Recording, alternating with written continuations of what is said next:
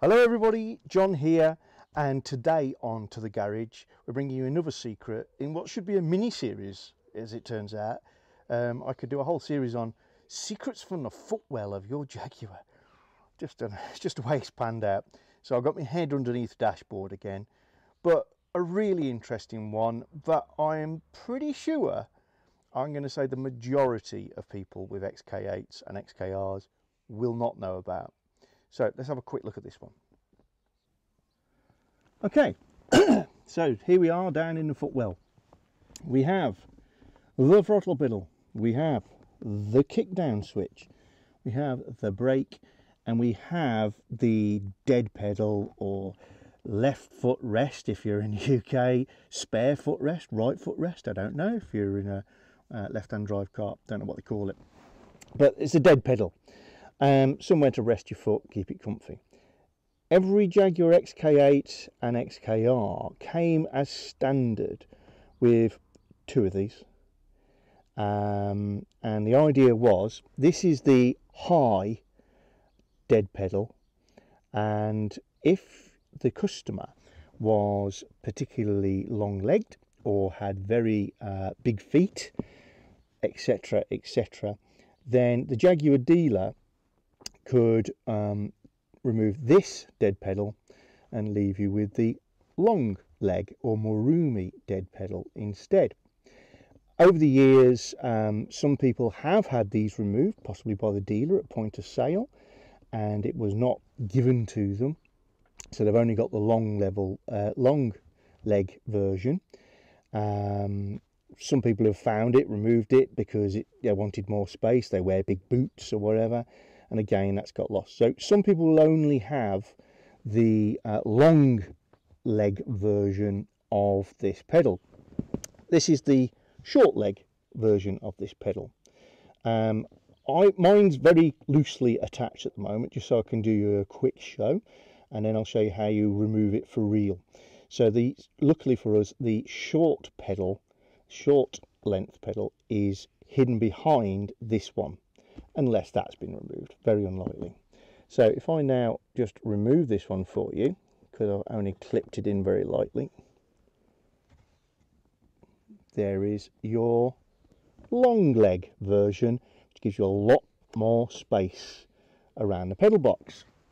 There are two exposed nuts, and on the back of your short leg version are these two clips, and these clips can be removed. See, we're going to shuffle one out for you. There you go. And when you remove them, that is the bung that goes in your hole. Snap it into position and tidies that pedal up. This can be removed as well, but why would you? You're just going to get filthy carpets. So I'll snap this back into position on there. There we go. So now that you know you've got two, you can experiment and play between the two. I actually prefer the short one because I'm not overly tall, but I must admit on a couple of occasions I've driven around without this in place. It's a bit of a revelation how much extra leg room there is, and there's just something about having no pedal here that makes it feel like there's a much wider transmission tunnel area to keep your feet in. And I do wear toe protectors a lot, so that big space does feel quite good. But actually I prefer this in place. Right, so how does it fit? I'm going to explain before I refit it. There's a notch here and here, and there's a notch on the top here and here, and basically these two items hook. There's two pegs you can just see at the bottom here. They hook behind there on the bottom one, and they hook over the same two items which are a bit lost in the pile of the carpet at the top there. The top is the one that you probably need to access quickly.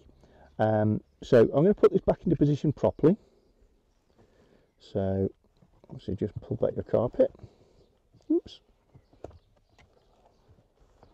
There we go. The two big round plugs go into the big round holes.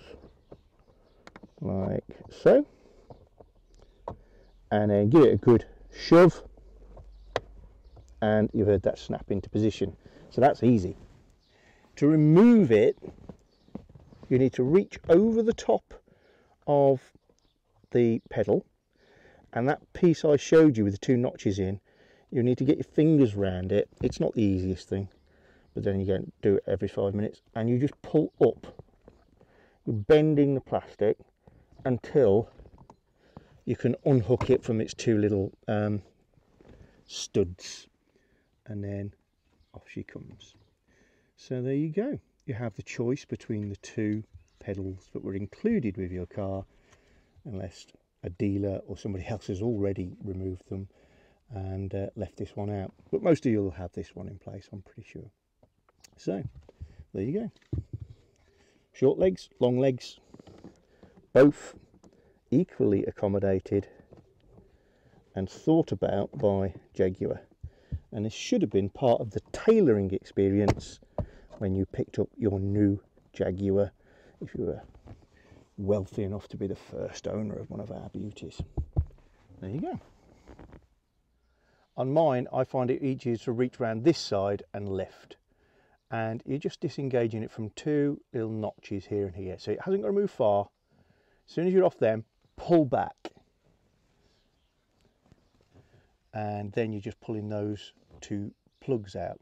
There's a very similar latch at the bottom, but obviously once you've got the top out, the bottom will probably jiggle itself free anyway.